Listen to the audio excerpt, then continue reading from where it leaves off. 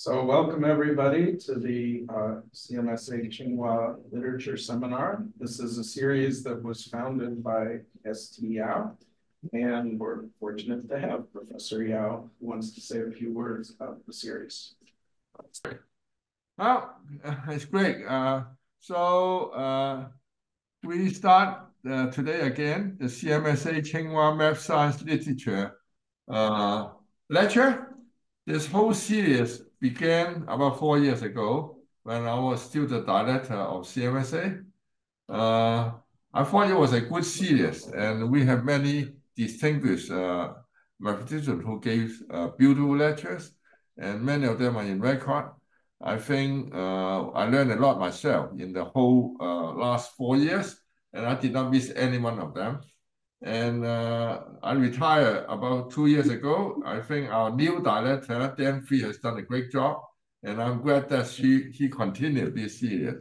And today I see Cameron Gordon, who is a close friend of mine for a long, long time. Put it on when about 40 years ago, he helped, and we solved the Smith conjecture with several people together. And so I will turn it to Dan to introduce Cameron. Thank you. So today we're very pleased to have Cameron Gordon from the University of Texas at Austin, and he's going to tell us about the unknotting number of a knot. Cameron. Well, thank you, Dan, for the introduction, and thank you for the invitation to come and give this lecture. It's nice to be able to visit the other Cambridge. I'm enjoying my visit. So I want to talk about one of my favorite knot invariants, the unknotting number of a knot. And it's one of the oldest and most natural invariants of a knot, and yet it's it's proved to be quite elusive, and there are many unanswered questions about it, and many of the things that are known about it actually require some of the deepest sort of mathematical developments in knot theory and low-dimensional topology generally.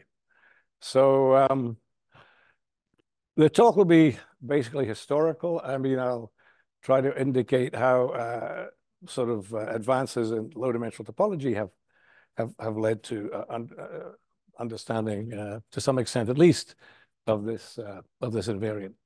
But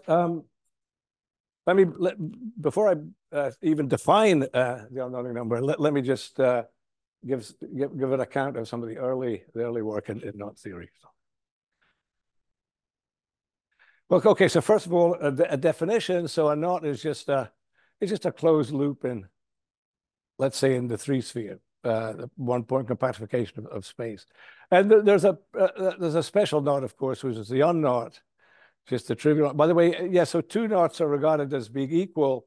You know, it's the obvious definition. If one can be kind of deformed to the other, you know, continuously in space. So we have the unknot or the trivial knot. So here's some pictures of knots. This knot is the same as this knot, which obviously it's the same as this knot. Strictly speaking, it's not the same as this one, because this one is actually the reflection of that one. And it turns out they're actually not. This one cannot be deformed to this one. But for some purposes, one does regard these as being the same. For some purposes, one doesn't. But I'll be a little vague on that. You know, one studies knots, you know, through pictures like this. Here are a couple of other knots that I'll come back to in a little while. But this is a so-called diagram of a knot, where you indicate the projection in the plane, and then you indicate where the pieces of the string go over and under. Okay, let's next. Okay, so there's an obvious operation on knots. The sum of knots, you tie one knot here, then you tie the other one further along, and you say that a knot, okay.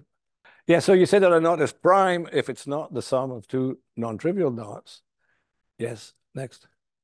And the most obvious invariant of a knot is the crossing number. So if you have a diagram of the kind you can just count the number of crossings in that diagram, that's C of D.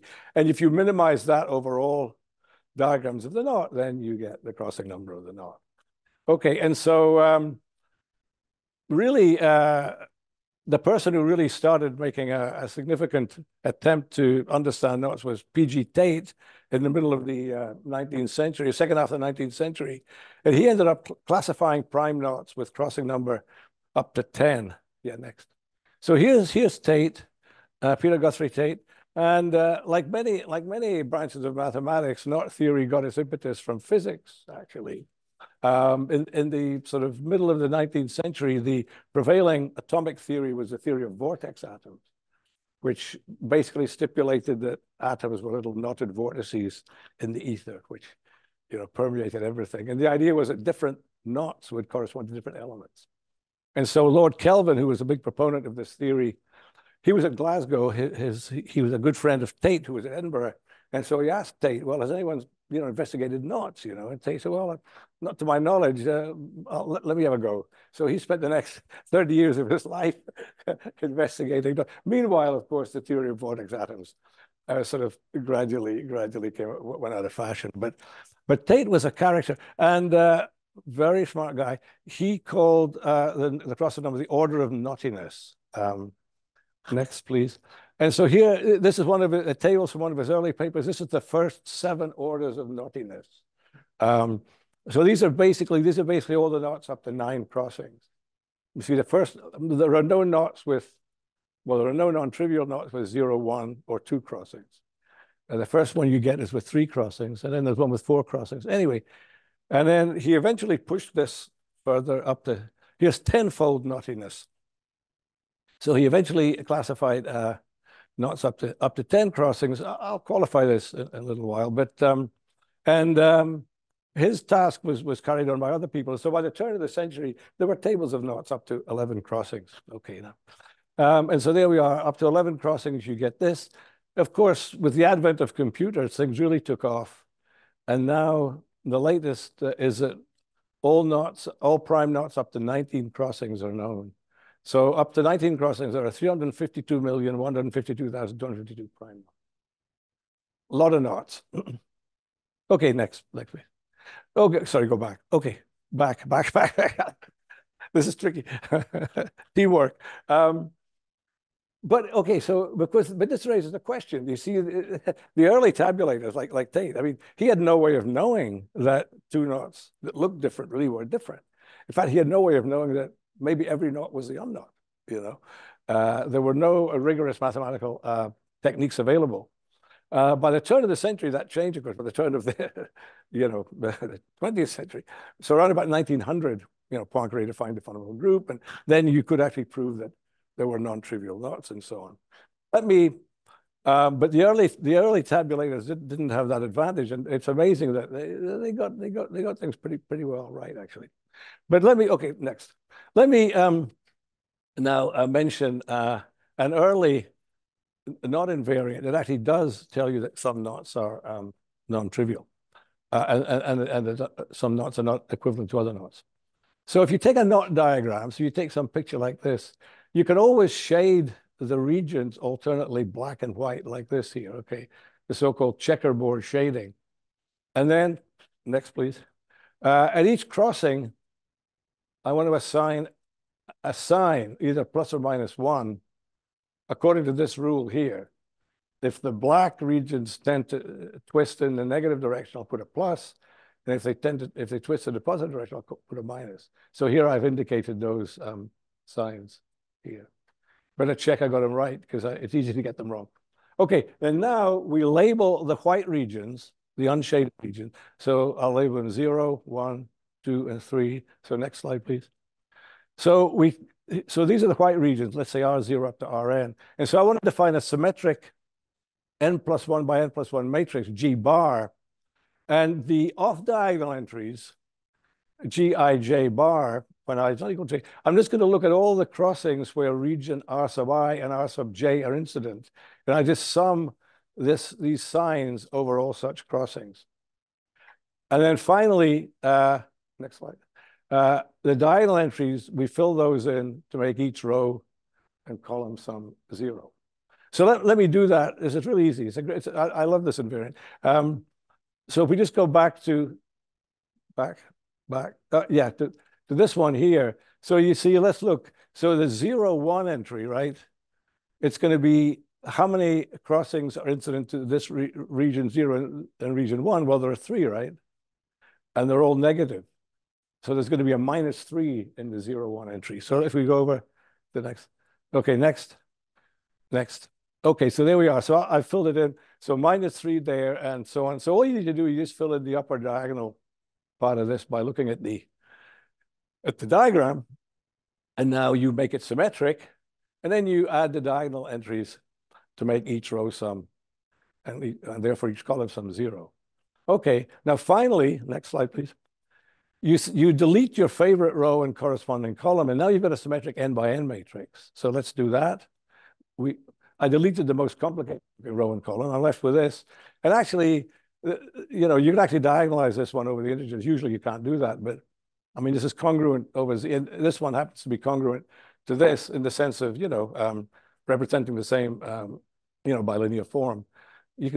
And so here we are. Anyway, but basically you get this matrix. And there are many invariants of this matrix that turn out to be invariants of the knot. So next slide, please.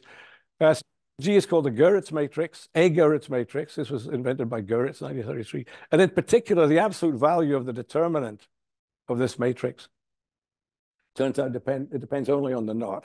And it's independent of all other choices. So that's an invariant of the knot. And in particular, then, the example we did, right, that has determinant 3. Now, the unknot, which I'll always denote by that's the unknot. It has determinant 1. And so we've just proved that diagram that I drew, actually, it's a non-trivial knot.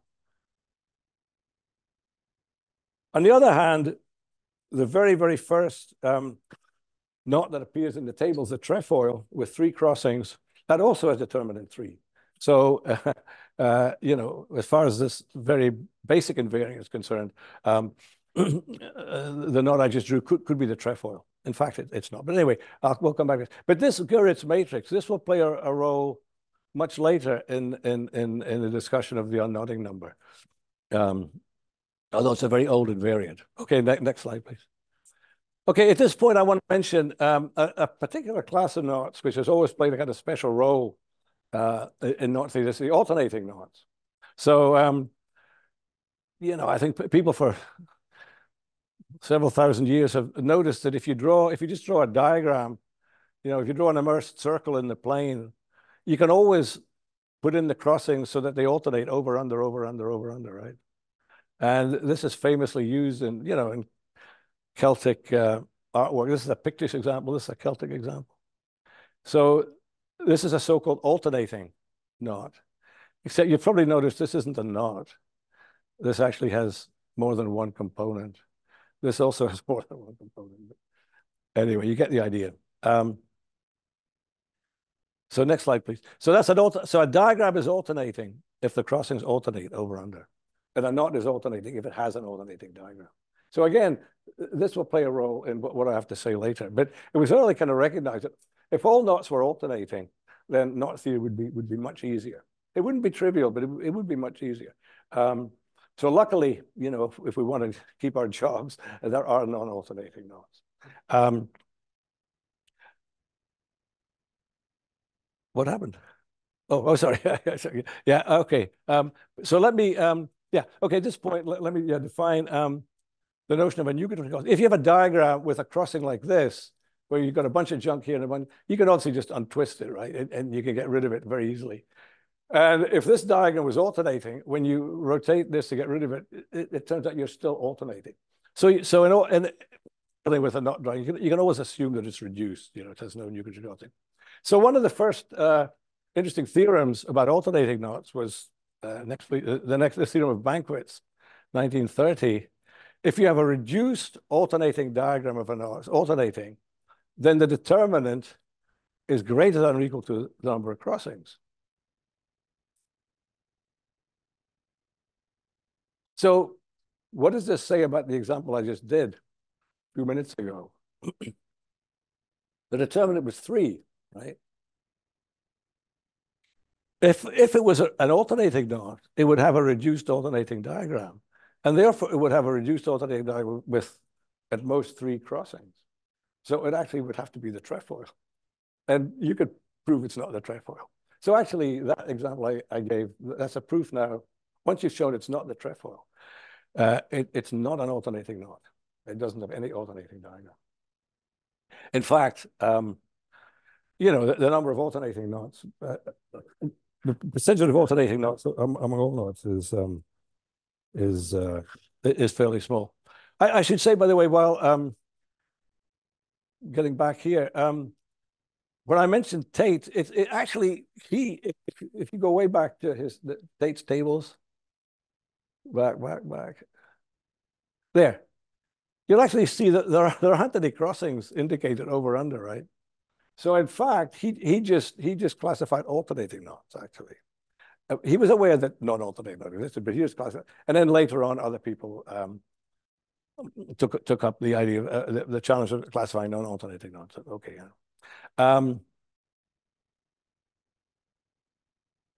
But one, and this brings us a little bit closer to the unknotting number. One really interesting corollary of this is that, well, if you think about it, this says that the only reduced alternating diagram of the unknot. See, if you're the unknot, the determinant is 1.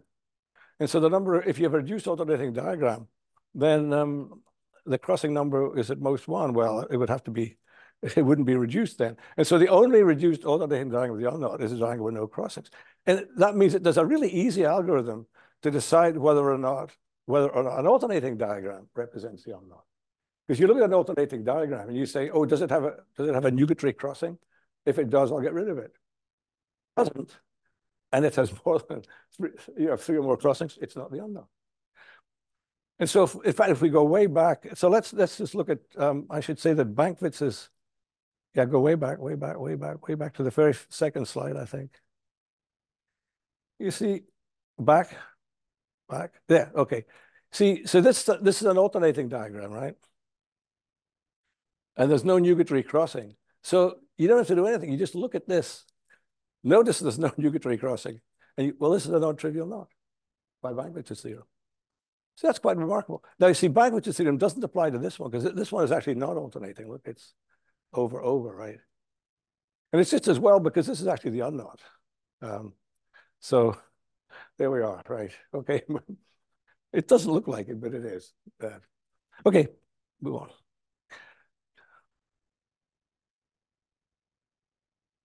Okay, so it's a nice, easy algorithm for the unknot. By the way, again, I should say that people have, I talked about people listing knots up to 19 crossings. For alternating knots, see, that's much easier. You don't have to worry about it. That's been done up to 22 crossings. There are 300. Did I write this down somewhere? Right, probably not. Next slide to see. No, anyway, okay, go back. There are oh no, yeah, there are almost 5 billion alternating knots with 22 crossings. So, you know, at some point this becomes kind of pointless, but anyway, all right, next slide. Okay, we have a nice algorithm for alternating knots. But again, this whole tabulation business, it raises the basic question, you know, the unknotting problem. Can you decide whether or not a knot is the unknot? Is trivial. You look at a diagram, is it the unknot? How do you know? More generally, the knot problem, are the knots represented by 2 given diagrams the same? So these are very, very fundamental questions which arise naturally when you think of tabulating knots. Now, of course, as time went on, there were more and more knot invariants were discovered or introduced. And of course, one of the first ones next was the group. So the fundamental group is the complement of a knot. So this is the group of a knot. It turns out that this is actually an extremely strong invariant. So next, please. So in 1910, Dane wrote a paper. He proved a famous lemma called Dane's lemma. And as a consequence of that, he showed that a knot is trivial if and only if its group is Z. So that's great. That's a really nice characterization of the unknot. And in fact, more generally, later, we showed that if you have 2 prime knots, then actually they're the same if and only if they have isomorphic groups. So the group is a very good invariant. Could you just go back one? But okay, yeah, there. That's fine. But two things to say about this. The first is, first of all, Dane's proof was incomplete. And it's a long story. It wasn't finally proved, his so-called lemma wasn't finally proved until 1957. But it is true. And so we do get this theorem. But even when Dane thought he'd proved this, he was very much aware that this did not solve the unknotting problem, because it reduces it to deciding whether this group is isomorphic to Z. And of course, he realized, well, it's not clear that this is an easier problem. And in fact, this is quite influential in his thinking. It led him to formulate, famously the three decision problems: the isomorphism problem for finally represented groups, the word problem for finally represented groups, and the conjugacy problem. So that, again, just thinking about knots led Dane to formulate those decision problems, which again was a very, very important sort of step in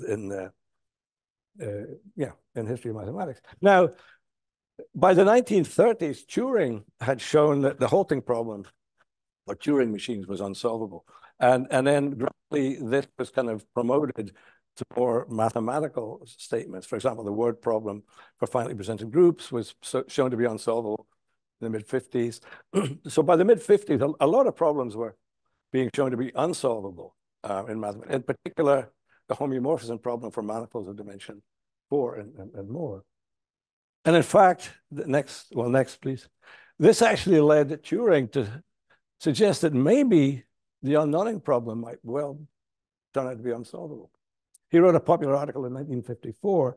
He says a similar problem, it's similar to the Markov's theorem that the homeomorphism problem for manifolds of dimension 4 was unsolvable. So Turing thought that maybe this might be unsolvable. Next slide. Well, it turns out that it's actually solvable. So in the late 50s, 1958, Wolfgang Haken announced that he'd shown that the unknotting problem was solvable. And I think it's fair to say that nobody believed him, I think for three reasons. First, it sort of went somewhat against the prevailing wisdom. Everyone was showing that things were unsolvable. Secondly, his papers were very, very hard to read. Maybe four reasons. Thirdly, he didn't have an academic job. And fourth, some of the ideas he introduced, one of the famous ideas he introduced was based on a paper that was written by Kneser in 1929. This led to Haken to define what he called the theory of normal surfaces, which led to the solution of this problem. And Kneser's paper was widely misunderstood for a variety of reasons. Partly, it was misunderstood because he used Dane's lemma. And just as he was submitting his paper for publication, he had another look at Dane's paper and realized, he didn't really believe the proof. So there ensued this very interesting correspondence between Kneser and Dane, which is actually in a library at UT Austin, about Dane's lemma. And basically Dane saying, well, come on, Kneser, you're a young guy. Why don't you just, solve it, But they eventually gave up, and it remained until 1957. But it turned out that Haken was actually correct. That his proof was correct. But it involved, a very important idea that he introduced in three-dimensional topology, the theory of normal surfaces. And later developments, by Waldhausen, by 1976, the knot problem was also known to be solvable.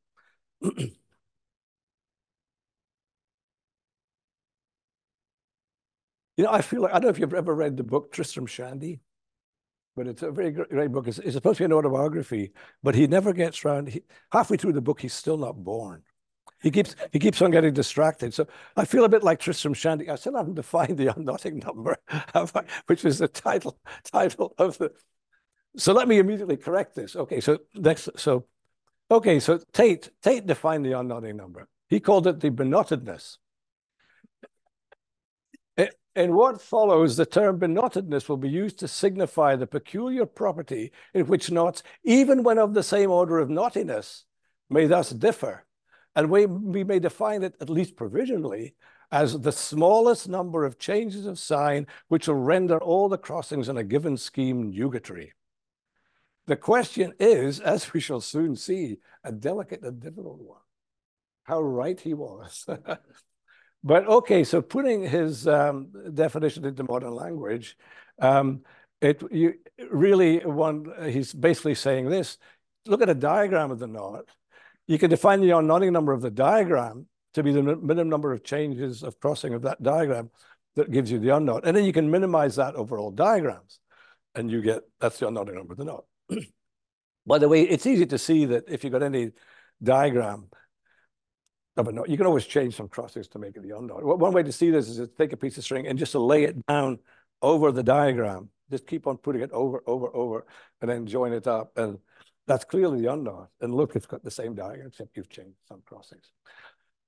By the way, next slide. By the way, a kind of coordinate-free definition, it's equivalently just the minimum number of times you must allow the knot to pass through itself in order to unknot it. It's a nice exercise to show that you're doing a great job, by the way. It's actually equivalent. Okay. So now we immediately, well, we can ask this question, this unknown number, it's well-defined. Is it computable? I'll come back to that. Let's be more modest. Can you decide whether, is it decidable whether or not a knot has unknown number 1? Next slide. By the way, it's really non-trivial to decide whether or not it has unknown number 0, right? That's just to say it's the unknown. That is decidable, but my goodness, that's a very, very difficult proof. So one expects that maybe to compute the unknotting number, it might be very difficult.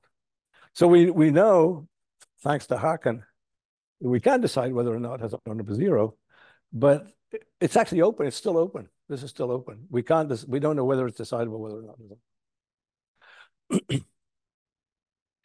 So let me just make a few remarks as to why there's no naive sort of answer to this. So let's say that a diagram of a knot is minimal if it realizes the crossing number. Okay, so if the crossing number of the diagram is the crossing number of the knot. Okay, next slide, please. And so you see, one problem is that that there exist. Yeah, there are knots such that the unknotting number is not realized in any minimum crossing diagram. You see, if the unknotting number is always realized in a minimum crossing diagram, then you see it would be computable because you can compute the unknotting number of a diagram. You can just change, all subsets of crossings, and you can use Haken to check, do you get the unknot? So that's decidable. But unfortunately, or fortunately, depending on your point of view, life is not that simple. So here's, in fact, next slide. There are even alternating knots whose unknotting number is not realized in any minimal diagram. So this is an example where even alternating knots aren't quite as nice as you might think. So here's a very, very simple example. This is an alternating knot. It's only got 10 crossings. You can check that for every pair of crossings in this diagram, if you change them, you never get the unknot. You can just check that. On the other hand, if you introduce these two sort of gratuitous extra crossings, now if you change that crossing and that one, as you can tell, you get the unknot. Right? No, that was a joke. But you do. Trust me. Trust me. If you're bored, just copy that down and change those crossings, and it'll all just magically unwind. So there you are. So here's an example where the unknotting number is not realized in the minimal diagram. So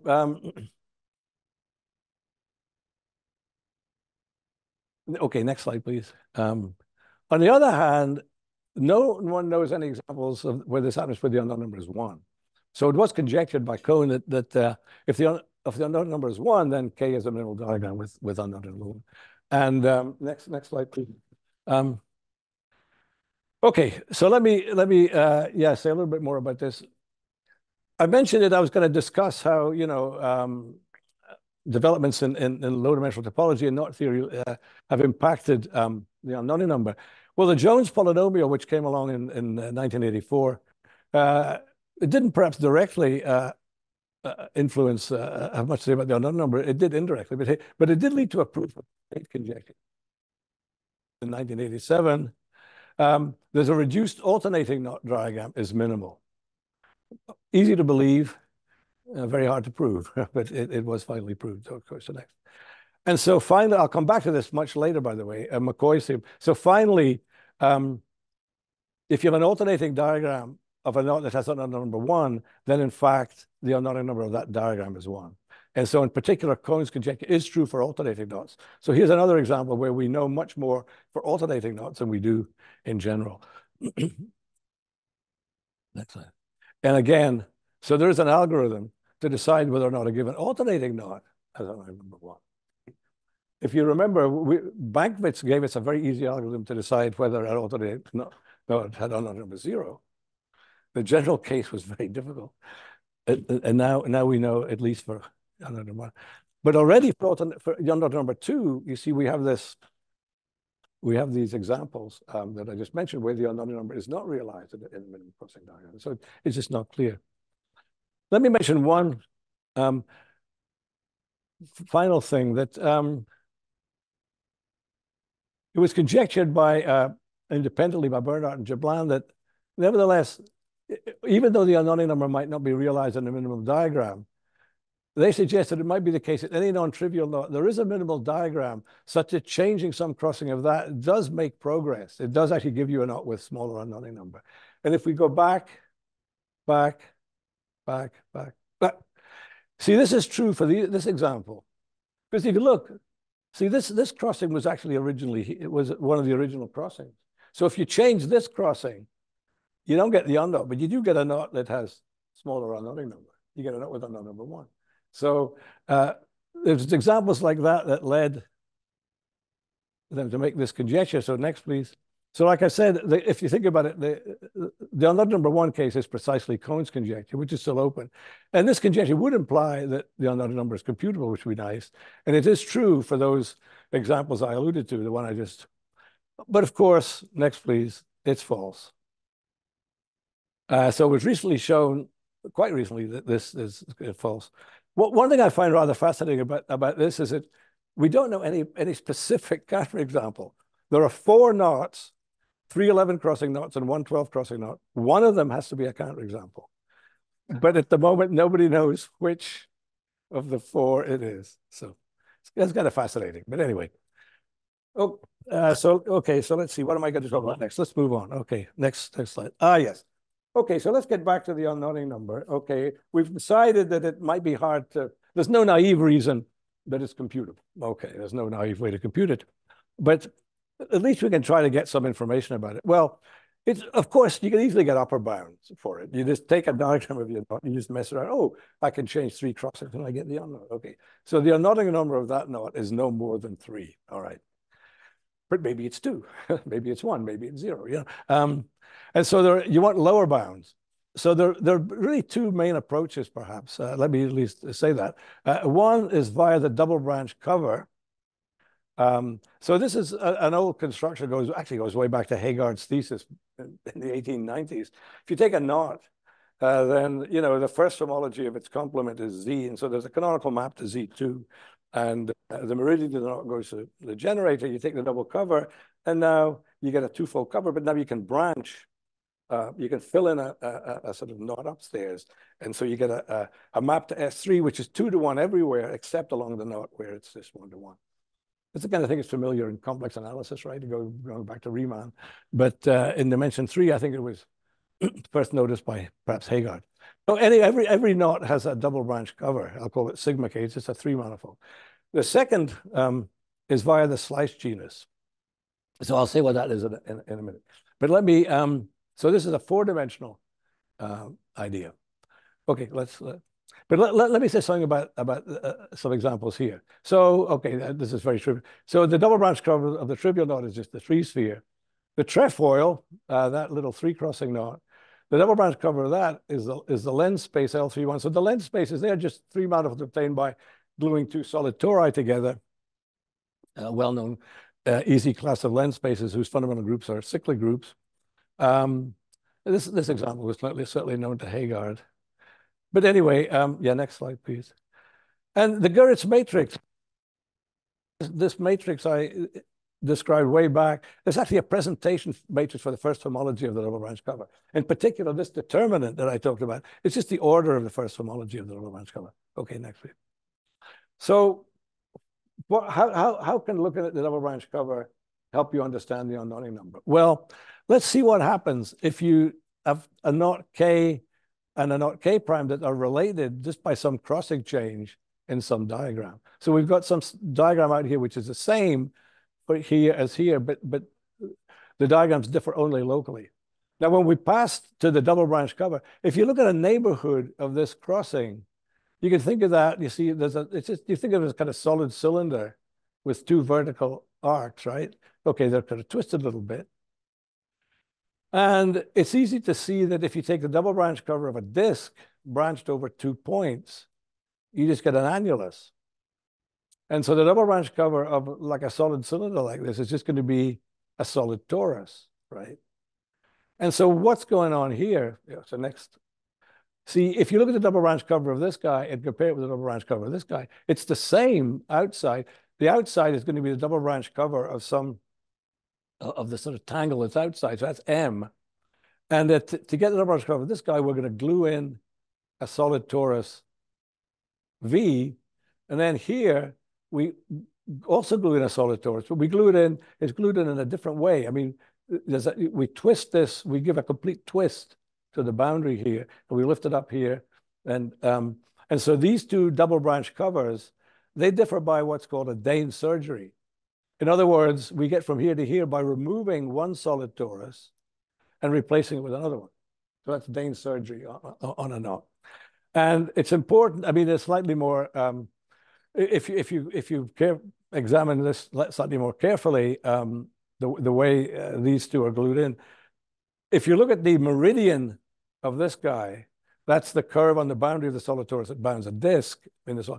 And the meridian of this guy, you can think of those, these are two curves on the boundary of M, and they intersect twice, it turns out. Okay, so that's an important fact. Okay, so this was noticed, at least the first one was noticed by Wendt a long time ago, 1937. And he pointed out that this shows that the unknotting number of a knot is at least the minimum number of generators of the first homology of the double branch cover. Because when you do a Dane surgery, if you remove a solid torus, then glue it back, you're not going to change the first homology very much. Okay, I mean, easy computation. And so in particular, next, he pointed out that if you take the sum of n copies of the trefoil, and the unknotted number of that really is n. I mean, because you see, I pointed out that the double branch cover of the trefoil is the length space L31. The first homology of that is Z3. If you take a sum of n copies, you just get up in the double branch cover, you get n copies of the direct sum of n copies of Z3. And of course, the minimum number of generators of that is n. So next slide, please. Yeah, so this is Wendt's paper, the Gordian trivialization of knots. So yeah, for a long time, actually, the unknotting number was known as the Gordian number, right? I mean, it's a very very crude way of unknotting a knot, right? But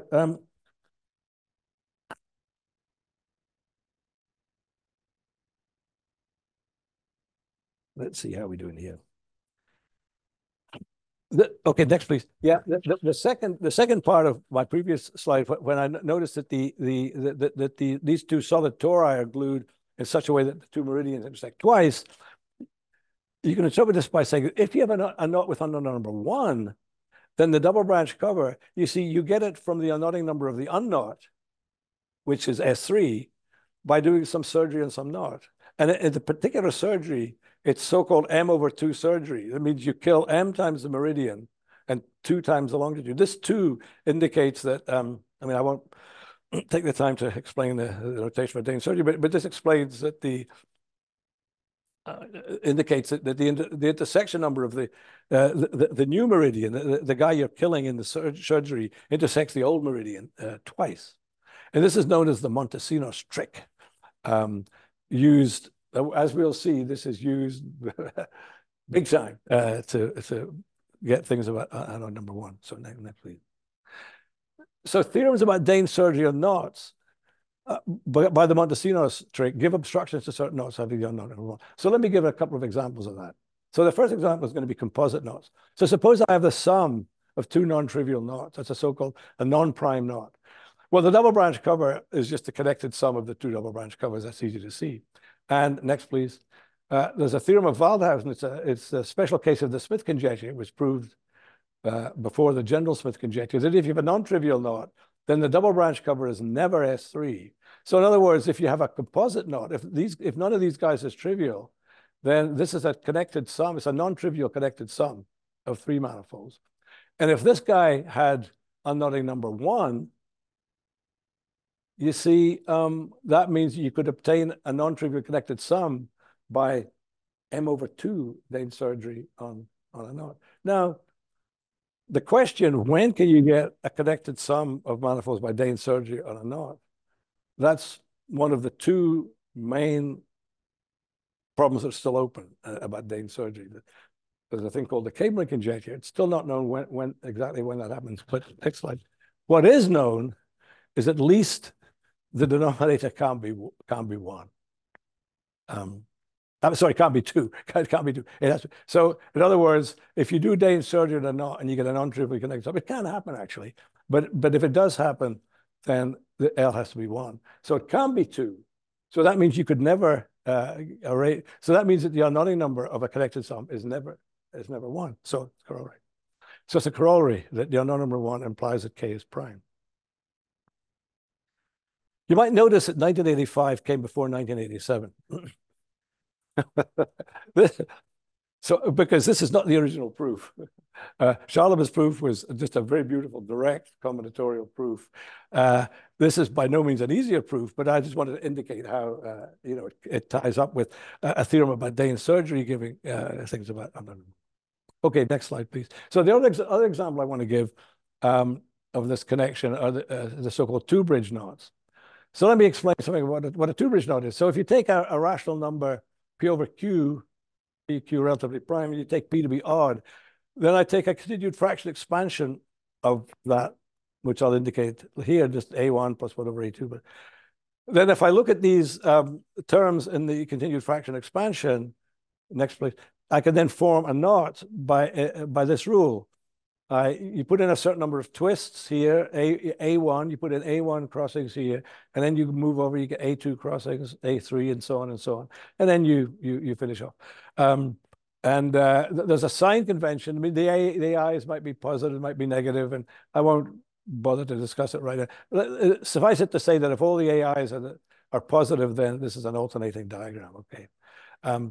And I guess when n is odd, you finish it off like this. When n is even, of course, a little more, you finish it off somewhere else. Anyway, you get a knot. If P is odd, you get a knot. And this is the so-called rational knot KP over Q, or two-bridge knot KP over Q. It's called a two-bridge knot because if you turn this on its side, you see that there's a Morse function, that just has two maxima, or sort of two bridges. Next slide. So these were studied by Schubert in 1956 in particular, and then he showed that the double branch cover of the two-bridge knot P over Q is actually the length space LPQ. So, by the way, Schubert was, as well as doing this, he was the one that actually read Haken proof of the solution of the unknotting problem and understood it and realized it was correct and wrote a version that other people could understand. So he was actually quite influential in bringing Haken's work into the mainstream. Anyway, next slide, please. So I want to, before I'm talking about two-bridge knots. About whether they have unknown number one. But in order to explain the Dane surgery theorem that I'm going to use to discuss that, I have to introduce this other class of knots, the torus knots. So they will also reappear later, but in a different context. So this is a well-known class of knots, so it's studied for a long time. If you take just a standard torus in S3, so I just think of it as identifying the edge of a square, I can take a curve that wraps this one. I guess it wraps 7 times around in this direction. It intersects this green thing 7 times, and it intersects the blue one 4 times. So it wraps 4 times around in this direction. So if I have any two coprime integers, then I can get this knot that lies on the standardly embedded torus in S3. That's a torus knot. Okay, they're a very nice class of knots. Next slide, please. And so the Dane surgery theorem that I want to use to say whether or not a two-bridge knot has unknot number one is this theorem. So this is a corollary of the so-called cyclic surgery theorem that was proved in 1987. I think I've run out of juice. Oh no, here we go. Okay, and this says that if you have a surgery on a knot in S3, you see, it gives a length space. Remember that would be relevant to the two-bridge knot case because the double branch cover of a two-bridge knot is a length space. Then either the denominator has to be one, in particular it can't be two, which is great, or J is a torus knot. So that means that if a two-bridge knot has unknot number one, then its double branch cover would have to be M over 2 surgery on some torus knot. And the torus knots are very well understood, and you can eventually, so next slide, please. And so this leads to this theorem of Kananobu and Murakami that a two-bridge knot has unknot number one if and only if P over Q has a continued fraction of this very special form. Next slide. And it's really nice because it says that if and only if it obviously has unknot number one. In other words, the continued, you see, you just get these, you get these A1 through AK, and then you get minus AK through minus A1. And then here you've got this plus or minus 2. And so if you change one of the crossings here, then this comes undone, and then everything else just unravels because they all cancel. And you're left with this arbitrary number of things here. So that's a nice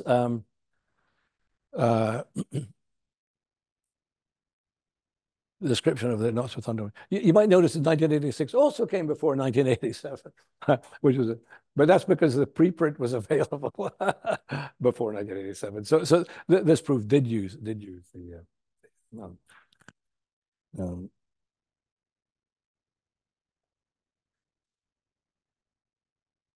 thank you very much. All right, yeah. No, I thanks a lot. Yeah, right. Okay, good. Right.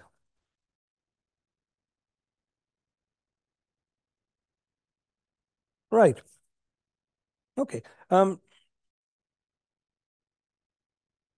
Yeah, so before I move on to B, let me just say that, okay, it's sort of interesting that the two in surgery theorems that I mentioned here that solve the problem of number one for connected sums and for two-bridge knots, they're actually, as I mentioned the first one, they are the two Dane surgery problems that in general are still open. Namely, for which knots is there a Dane surgery gives you a non-trivial connected sum? The conjecture is that it only happens for cable knots, a very, very special situation, but it's also. The other one, you see, was about length spaces. See, in both cases, we know that the surgery, if it does exist, it would have to be integral. L would have to be 1. And that's enough for this application, but it's not enough to solve. So the second question, Dane surgery problem is the Berge conjecture about which knots have surgery give you length spaces. And again, that's still open. So, okay. And again, actually, we'll come back to that as well a little bit later when we get there. All right. Let's move on to B. Next slide, please. Yeah. Okay. So I mentioned that B was involved this thing. I didn't the slice genus. Okay. Okay. So every knot bounds an orientable surface in the 3-sphere. That's not too hard to see. And you can define the genus of the knot. Then this would be the minimum genus of all such surfaces, right? So a knot has genus 0 if and only if it's the unknot. This means it bounds a disk. In fact, by the way, this is the basis of Haken's algorithm. I mean, he says, how do you decide whether or not it's the unknot? Well, he says, it's the unknot if and only if it bounds a disk. So basically, you drill the knot out, and now you've got a 3-manifold with, let's say, a boundary, a torus. And if the knot's the unknot, then there must be some curve on that torus that bounds a disk. And he shows that you can decide whether or not there is such a disk using his theory of normal surfaces. So anyway, okay, that's the genus. But there's a 4-dimensional notion. The slice genus So instead of looking at surfaces in S3, you can look at surfaces in the 4-ball whose boundary is the knot K in the 3 sphere, right? So let's look at smooth orientable surfaces in the 4-ball, and let's minimize that. We get the slice genus.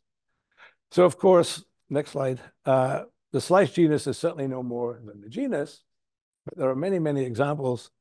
Of course, if the slice genus is 0, that says the knot bounds a disk in the 4-ball, and that's called a slice knot. And of course, it's a huge problem which knots are slice. I mean, it's still a lot of work trying to understand that. Okay, but how is this related to unknotting number? Well, if you have a knot with unknotting number UK, what you can do is you can imagine starting in S3 and move sort of up into the 4-ball, right? You start with your knot and then you move up. And if you want to change a crossing, well, just pass the thing through itself and then pass the thing through. Eventually you get the unknot. Okay, after K something, cap that off. Now you got a disk with U of K singularities. Very simple transverse double points. And what you can do for each of those double points, you can just move a little neighborhood of it. And instead of putting in the 2 disks, you put in the little annulus. And now you get an embedded surface, but now it has genus.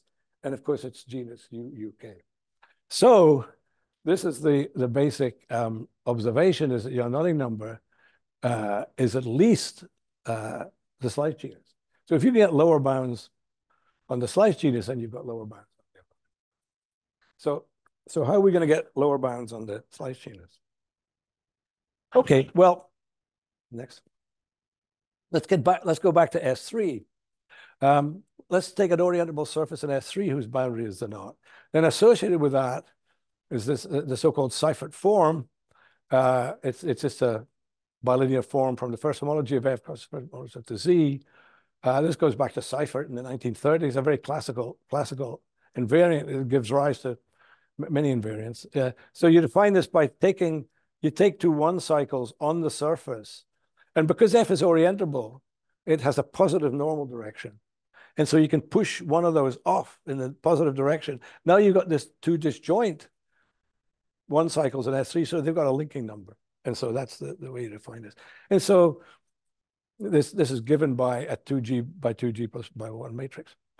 Now, of course, this matrix A, it's not symmetric, but if you can just add it to its transpose, it's a cheap way to get a symmetric matrix. And so that matrix has a signature. And so you can define the signature of the knot, sigma K, to be the signature of this symmetric matrix. It turns out to be an even integer. And it turns out to depend only on that's okay, next slide.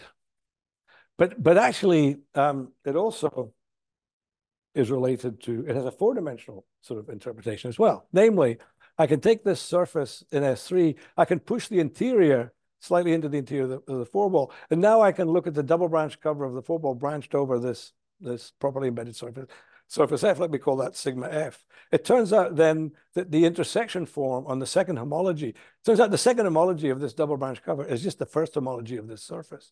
And the intersection form is actually given by, this symmetric intersection form is given by A plus A transpose. So next slide, please. And so that means that the signature of the knot is the signature of this form. And notice, of course, the boundary of this form manifold is the double branch cover of the knot K, which is our old friend from, part A, as it were, right? But what consequences of this? Okay, now, yeah, next slide. It follows that I can take any surface F prime in the 4-ball with smooth, blah, blah, blah, embedded with boundary the knot. And I can take the double branch cover of the 4-ball over that guy, and I still get the same signature. I mean, you can use the G signature theorem to prove this, or, whatever you like. There's different ways to do it. But the point is that really the signature is, it's a signature of any the 4 manifold I get by taking the double branch cover. And so next slide, please. And so remember, so that means that the absolute value of the signature, well, it's at most the dimension of the 2-dimensional homology of this branch cover. And it's easy to see that as just twice the genus of F prime. And so we get that if we choose this to minimize we choose f prime to minimize, to realize the slice genus, you see, we get that a lower bound for the slice genus is half the absolute value of the signature. And in particular then, because this is a lower bound for the unknown number, we get the unknown number is at least 1/2 the absolute value of the signature. So this was proved by Murasugi.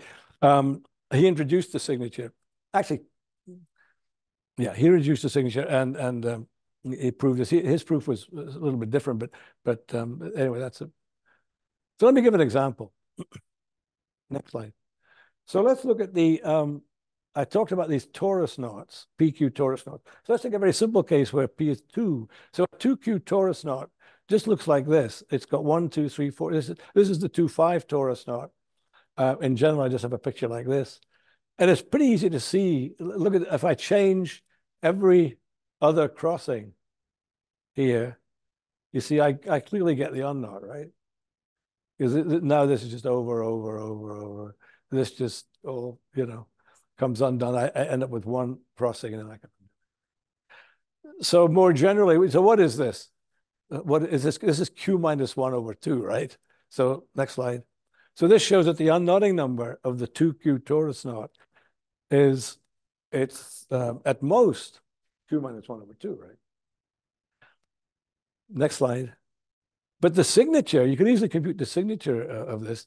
You can easily take a nice orientable surface, sort of obtained by kind of shading these two things. It's an easy computation, depending on the sign. Anyway, you get minus Q minus 1. And so because that tells you that because half the absolute value of the signature is a lower bound, we get that the unknotted number of this is exactly Q minus 1/2. So here's a nice class of knots, so we know exactly what the unknotted number is. Unfortunately, you say, well, hey, let's do arbitrary torus knots. Unfortunately, the signature, it works for two other guys. It works for the 3-4 torus knot and the 3-5 torus knot, but then it's just not strong enough. And so for many years, this was a big problem. Next slide. So an old idea, again, this goes back to the 1920s and 30s even, that some knots are realized as the sort of link of isolated singularity of a complex curve in the complex plane. So the idea is that we've got some. I think I really have run out of juice here. Is that right?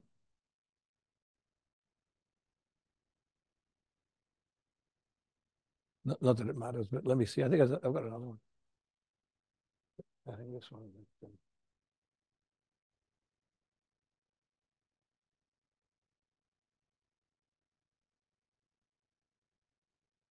Oh, this one works. Okay, good. Okay, good. Yeah. So I've got this complex curve C, and there's a singularity here, and so it takes some four-ball neighborhood of that, and very small, and then I look at the boundary, the 3-sphere. Look at that intersection with the code. This will be some knot. Maybe it's a link, but anyway, you say that the knot is algebraic if it arises as the link of such a singularity, and it was recognized a long time ago that, next slide, that a lot of knots do arise in this way. In particular, famously, the torus knots can be described like this. So if you take positive coprime integers P and Q, if you look at this, if you look at the complex curve defined by this equation, Z1 to the P plus Z2 to the Q is 0, then there's an isolated singularity at the origin, in fact, of C2, and the link is the torus knot PQ. Okay. So Milner studied links of isolated singularities with complex curves in all dimensions, actually, and complex hypersurface proved a very nice vibration theorem. And in the course of that investigation, he conjectured that the unknotting number of an algebraic knot is the genus. So that's the Milner conjecture. And next slide. The fact that the genus is an upper bound for the unknotting number of an algebraic knot, I believe this is due to Pinkham. It's a little unclear exactly who first proved this to me, but I believe it was Pinkham. Next slide. But then famously in 1993, using gauge theory, using some of the developments that arose out of Donaldson's a big sort of breakthrough in that. Proved not, then in fact the slice genus is equal to the genus. And therefore the unknotting number is equal to the genus because it's the unknotting number, okay? And in particular, the unknotting number of the PQ torus knot, it's P minus 1, Q minus 1 over 2. So anyway, the Milnor conjecture is true for, the Milnor conjecture is true. So this was a huge advance in understanding of unknotting number. And again, illustrating my point that I made right at the beginning, I mean, it uses some highly non-trivial mathematics. Yeah. So this unknotting number, it's really, it seems very naive, but it's very hard to prove things about. So the Milnor conjecture is true. Let me say something about some subsequent developments in this direction. So next, yeah. So around 2003, Oswald Szabo defined this Heegard-Furr homology theory for 3 manifolds, and a version for knots was they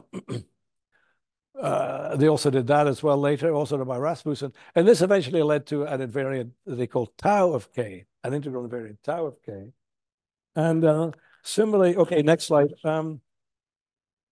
The Jones polynomial eventually led to the Kavarov homology of knots and links, which around 2000, it's a homology theory a bigraded homology theory whose Euler characteristic is the Jones polynomial. And that eventually led to Rasmussen defining an invariant S of k, which is an even integer.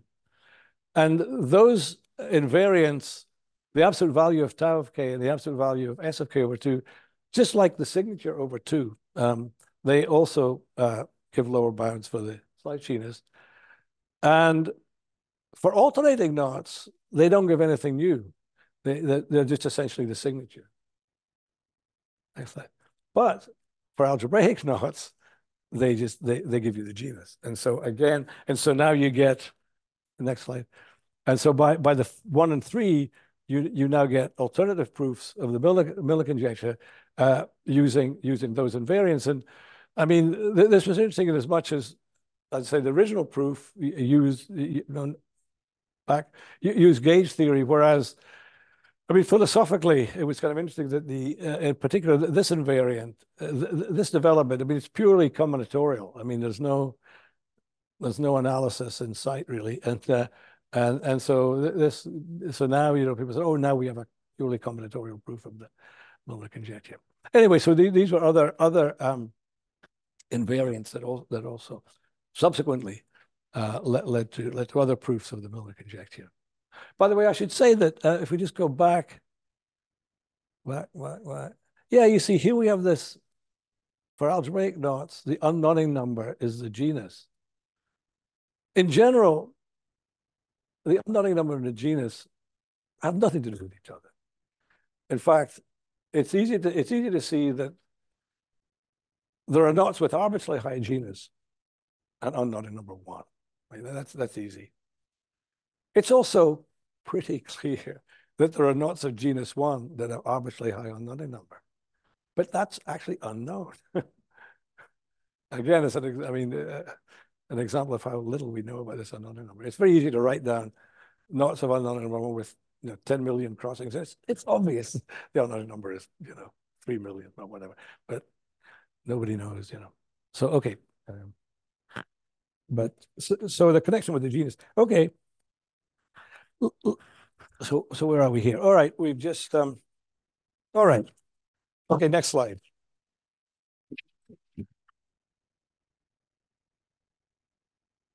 So let's go back to our the definition of the Goeritz matrix. Remember, we took a shaded diagram, and if you think about it, you can think of these black regions as defining a surface. I mean, if you go way back to way back to the pictures of a shaded diagram. It's sorry to break your work so hard.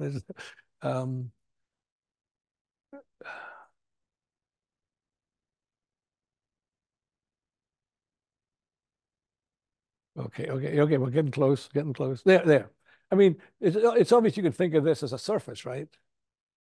you know, whose boundary is the knot, the shaded thing. Actually, so, but this one, it's not orientable, but that's all right. It's a sort of, okay. A lot of work for not very much information. Okay, but so when you shade the diagram, you've got this natural kind of shaded surface whose boundaries are possibly non-orientable. And now what you can do, okay, what do we do with surfaces? We've already done this. We push the interior slightly into the foreball. And even though this guy's non-orientable, you can still define a double branch cover. And so you get a four manifold by taking the double branch cover of the four branched over this pushed in surface. The boundary, of course, is the double branch cover of the knot. This manifold is simply connected. Its intersection form is actually given by the Goeritz matrix. So here's the Goeritz matrix again, coming up as the intersection form of a four manifold. Next slide. And now, remember, we're trying to get obstructions, let's say, for a knot to have a knot number one. Well, if the knot does have a knot number one, then as we pointed out a long time ago, you see the double branch cover is this 2k over minus 1 over 2 Tait surgery. This is just the determinant of the knot. And so it's easy then to see that you could construct a very simple four manifold with just whose second homology is just z plus z. And the intersection form on that is given by this matrix. You just get it from this description of the double branch cover. You can easily then get you just take the foreball and you add two handles, realizing this intersection form. So here, you see, what have we got here? We've got two four manifolds. We've got V and we've got W. One comes from the Goeritz matrix. And, you know, the boundary is the double branch cover. Here we have another four manifold with the same double branch cover. And it comes from the assumption that the unknown number is one. Well, next slide. If D is alternating, this is what makes alternating knots, again, really nice in this context. It turns out the Goeritz matrix is then definite. And so now we've got these, this is definite as well. So now we have these two definite four manifolds with the same boundary. And they therefore then give information, I won't go into details, about the Haygaard-Furr homology of this double branch cover, so-called. And we've got two four manifolds, and so we could compare the two pieces of information. And this led Oswald and Sabo to show that if you have an alternating knot with unknown number one, then you get a very strong condition, you see, for it to have unknown number one in terms of the Goeritz matrix. So this enabled them to. Before this work, there were a whole bunch of 10 crossing knots that nobody knew whether they had unknown number one or not. And they basically were able to settle all that. So that was, again, another kind of four-dimensional type of argument, just using Haygaard-Furr homology. And again, it goes back to our old friend, the Goeritz matrix. Okay, next. So that was in 2005. Now, Josh Green sort of picked this up again a bit later. Well, okay. It turns out you might as well, you can assume that V, let's say this four manifold, the same four manifold, branched over this pushed in shaded surface. We can assume it's positive definite. And this guy, the way I wrote it, it was negative definite. So if we glue them together along their boundary, you see they have the same boundary up to orientation. And so we get a smooth, closed, simply connected four manifold with positive definite intersection form. And so by Donaldson's famous theorem, then the intersection form on this closed form manifold is just the standard diagonal form, just with the standard sort of, you know, orthonormal kind of form. And so that means that the intersection form of V directs on this little two-dimensional form, embeds in this standard lattice, see the end. And Green showed that if you use that together with the Oswald-Sabo restrictions that I alluded to in the last slide, then this shows that this intersection form on the four manifold V, remember that's that double branch cover over the push and so that's the one that's given by the Goeritz matrix. It has to have a very special form, what he calls a change maker lattice. And again, sort of interesting, this condition on this lattice actually came up on Green's work on the two Dane surgery problems I alluded to earlier, the Capelin conjecture and the Berge conjecture. he made very important progress on both those problems. And in both pieces of work, he used Donaldson's theorem and Hagar for homology. And this same condition came up, the condition on this lattice. This had to be a change-maker lattice. It's a kind of joke. I mean, it's basically that, anyway, you have a certain vector in this lattice, and you express it. So you have a certain vector in here, and you express it as a linear combination of the standard basis. And it turns out that this change-maker thing is that the coefficients satisfy the change-maker condition, is that you can realize any number less than or equal to the sum of the coefficients by just some subset of the coefficient. So you can always make change, up to the maximum amount of currency in circulation. Anyway, that's why he called it the change-maker lattice. But I guess it's sort of interesting that, I mean, the two Dane surgery questions that we've sort of used, in part A. Of course, we're also using a double branch cover here too, but in a much, much deeper way. And finally, so this line of argument was pushed further by McCoy. And so so he proved this great theorem. If you have an alternating diagram of a knot with unknown number 1, then the diagram has unknown number 1. So that's the ultimate sort of theorem for alternating knots with unknown number 1. In particular, again, you can.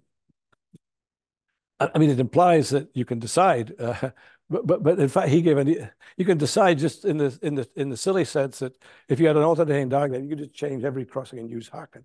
But in fact, his proof gives a much, much easier algorithm. It actually locates the crossing for you in terms of the Goerritz matrix. And so anyway, so again, alternating knots turn out to be, yeah, we can prove more about them, but even so, the proofs are getting harder and harder, right? Okay. Yeah, so let me take a brief digression here. I can never resist talking about this when I'm talking about unknotting number. So we've seen that, allowing a knot to pass through itself. I mean, that's something that's come up a lot in our discussions. And Klein pointed out, and apparently it was that you can't knot a circle in dimension 4, because you can always just pass it through. Suppose it's in a 3-dimensional plane, right? You'd like to unknot it, but you can't. But if you got a 4th dimension, you can just zip into the 4th dimension and so you see, like in the plane, you can't move this point outside the circle without hitting it, but you can if you allow yourself to jump into 3 dimensions. Klein apparently this was a well-known fact. I mean, every educated person in Europe apparently at this time knew that you couldn't, any knot, you could untie it if you moved into the 4th dimension. And this was used, this was applied, this fact was applied by, next slide, by Henry Slade, who was a well-known figure. He was not a mathematician, he was a medium. So Henry Slade was a well-known medium in the latter part of the 19th century. And he was American, but he spent a lot of time in Europe. So he would hold seances and he would contact the spirits of the departed and get messages from them, writing on slates, the usually kind of stuff, and he made his living by swindling people out of money for this kind of thing. And he came to England, and some people got a bit annoyed with him, and they sort of went along to one of his seances and sort of switched on the lights or whatever, and had him arrested for fraud. And he was actually convicted of fraud. He was sentenced to 3 months hard labor in England, but he got off on a technicality, went off to Europe and continued his work as a medium. It was a famous case. His trial was famous. Spiritualism was very popular at that time. And Andrew Wallace, Darwin's, the guy who independently came up with the idea, he spoke in Slade's defense at his trial. And destroyed his scientific reputation by that. So it was kind of important in the history of science. But Slade was also he was really good. Now, what's this got to do with knots?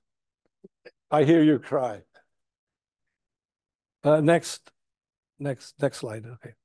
So Zöllner, actually maybe back. So there was a physicist in Leipzig called Friedrich Zöllner who got interested in Slade, and he decided to test, under very stringent conditions, whether Slade really was a true medium. So one of the things that Slade did to prove that he had access to the fourth dimension, next slide, he would take an unknotted looplet string and he would magically sort of, do something. And suddenly knots would appear, you see? And this proved that he had access to the fourth dimension, which was where that was the spirit, you see? So he was, I'm not making this up. And so Zöllner, of course, being a physicist, he believed it. He was completely convinced by Slade, and so he says, yes, if a single, this is an illustration from Zöllner's book. If a single cord has its end tied together and sealed, an intelligent being having the power voluntarily to produce on this cord four-dimensional bendings and movements must be able, without loosening the seal, to tie one or more knots. In this, so this is one of Slade's tricks, you see. In fact, later on, Zöllner says he was so impressed. He said, Slade actually tied four knots. He said one would have sufficed, but he tied four. So notice by Wendt's theorem, Slade must have entered the fourth dimension at least 4 times, right? Because that was the connected sum of 4 copies of the trefoil has a number 4. So that's a sort of applied knot theory. Actually, if you go back. Oh yeah, sorry. Forward. Yeah. You'll notice that this book here, this actually belonged to Arthur Conan Doyle, and he wrote here, it shows once for all that Slade was a true medium. See, Conan Doyle, actually, he was a big supporter of Slade. He came a little later, but he thought Slade had been very badly treated. He admitted that Slade did sometimes cheat, but he said, if a man passes a bad check, that doesn't mean to say that every check he writes is bad. And you think, this is the guy who wrote Sherlock Holmes? I don't know. Next slide. Okay, so much for the levity. So let me just finish with some questions. I mean,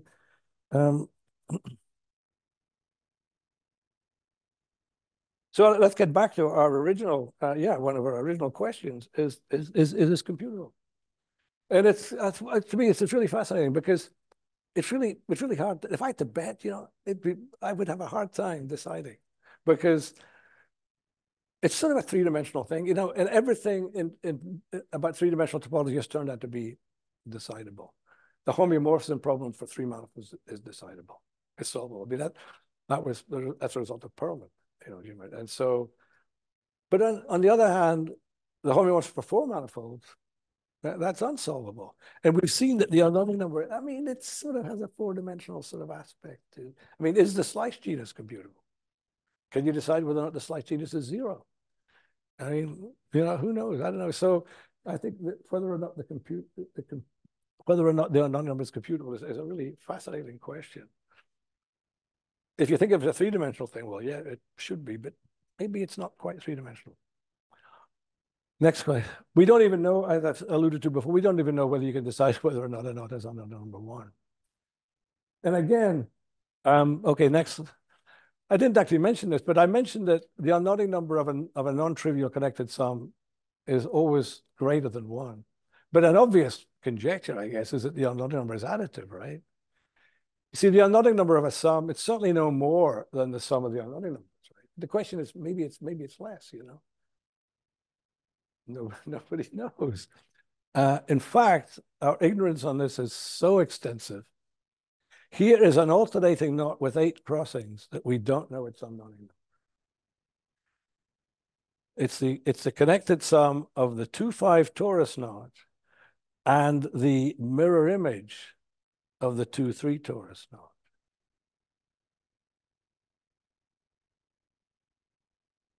The unknotted number of this guy is 2. The unknotted number of this guy is 1. So the unknotted number of this guy is certainly no more than 3. And it's not 1 because it's a non-trivial connected sum. But nobody knows that it isn't 2. I mean, this is really pathetic.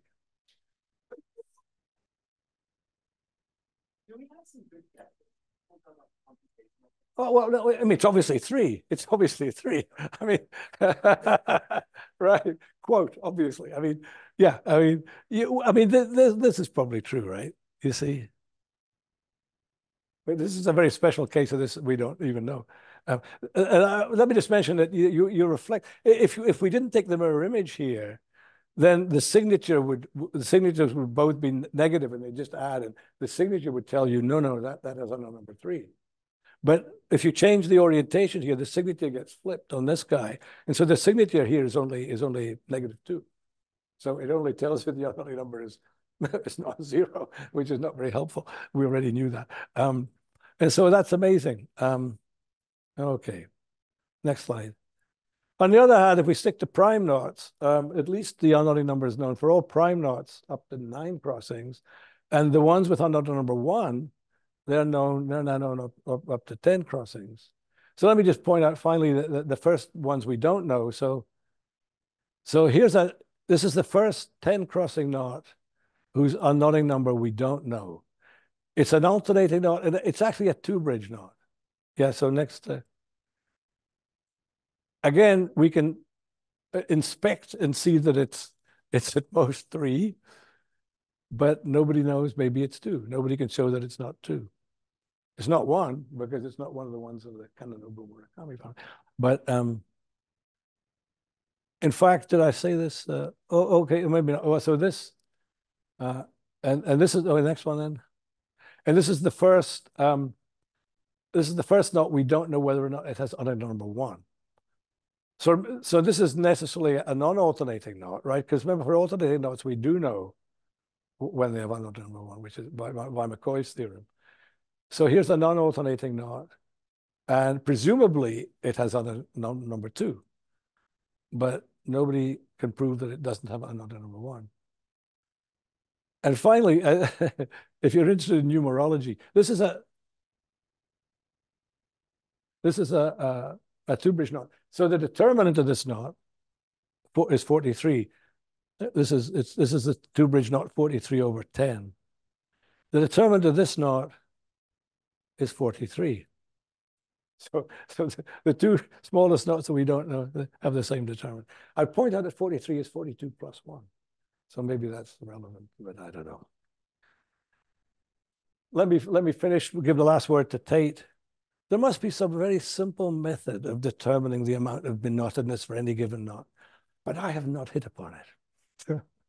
So it's interesting that he thought that because this was such a easily defined invariant, it must be easily computed. Well, we don't even know if it can be computed. I mean, so as I say, I find it a fascinating invariant, and our ignorance on it is quite extensive.